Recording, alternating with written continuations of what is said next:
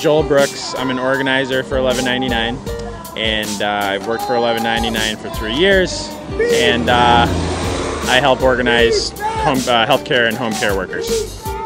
Our parent union, SEIU, is helping to organize solidarity picket lines all over the country in support of the Wal-Mart workers who are fighting for a better life and respect on the job.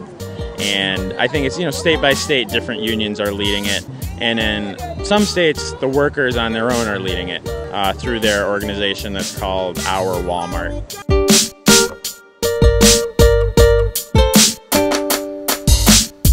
So the workers had a contract forced on them in late June illegally. So they got together and voted to go on strike very shortly after, and the strike started on July 3rd.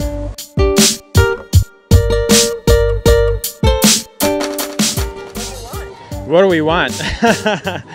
I mean, our members are on strike to protect, not for a 10% raise. Our members are on strike to protect, affordable health care and retirement benefits that they've won over the past 20 years.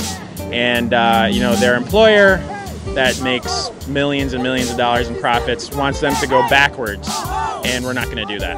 So, on top of all the laws that they've broken, it's a fight just, for respect and dignity on the job. All over the country, all different unions are out protesting Walmart today. This is the day when they're out to make all their money on Black Friday, right? Yeah. So on the news, instead of profits, they're gonna have to watch us protesting their unfair treatment, right? Yeah. So if they don't treat these workers fairly, what are we gonna do? Are we gonna be back? Yeah.